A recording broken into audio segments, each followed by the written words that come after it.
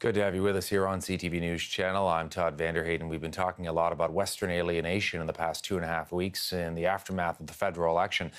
A county in Alberta is calling for Ottawa to make drastic changes to the way Confederation works. And if those measures are not met, one local councillor says there will be even more drastic course of action to come. Wheatland County unanimously passed a resolution with a number of demands. It includes Alberta's withdrawal from the Canadian Pension Plan, a reform of the Senate, and more control over immigration in the province. Should those changes be rejected, the county will look toward a referendum on Alberta's independence. For more, we've got Jason Wilson standing by. He's a councillor in the county. He put the resolution forward. He's joining us tonight from Calgary. Jason, great to have you on CTV News today. Thank you.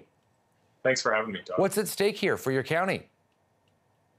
It's not so much what's at stake for the county, but the people itself. I mean, right now we've got a federal government that is attacking our people, our residents, and our cultures, and the industries that have fed the country for years and years. And we're fed up with it, Todd. Let me ask you about some of the details here. Withdrawing from the Canada Pension Plan. Why do you want that? Well, like many things within Confederation, Alberta is getting a raw deal with the CPP. Right now, if we were to pull out, we could lower, for the same service, we could lower our payroll contribution from 9.9% to just under 6%. And that's, for Alberta, with such a young population, that's a big, big savings for us young people. What about collecting your own income tax as well? What's at stake there?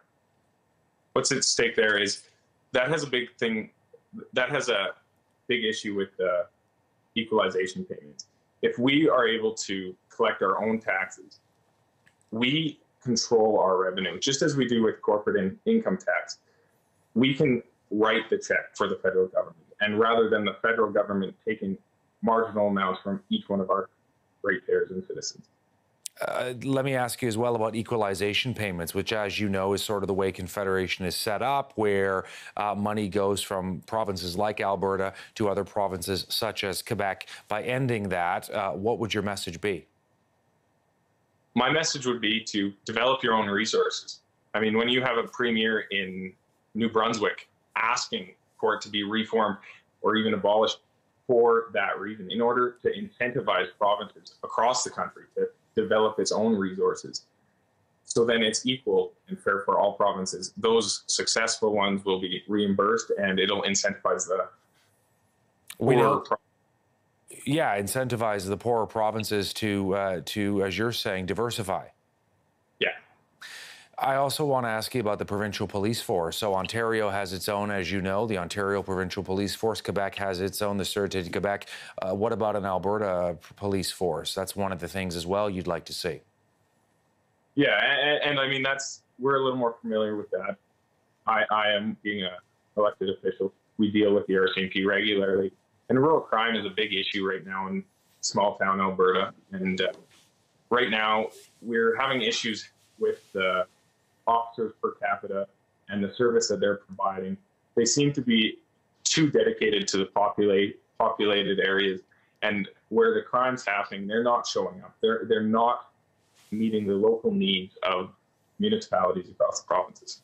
So we look at a provincial police force owned, operated, and governed by the people that they serve.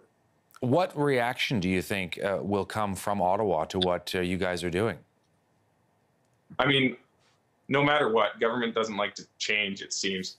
And a government that seems to be sticking its toes in and nose in where it doesn't belong. We have to realize and ask ourselves where we want the federal government. What limitations do they need to have? Canada is a very broad country. There's many different regional needs.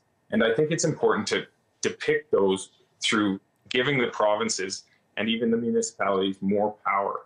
So I don't think they're going to enjoy being told that, but in order to save Confederation, I think that is what needs to happen. Jason Wilson joining us from Strathmore in Alberta. Thank you so much for taking some time and get the message out here on CTV. We appreciate it. Thank you, Todd.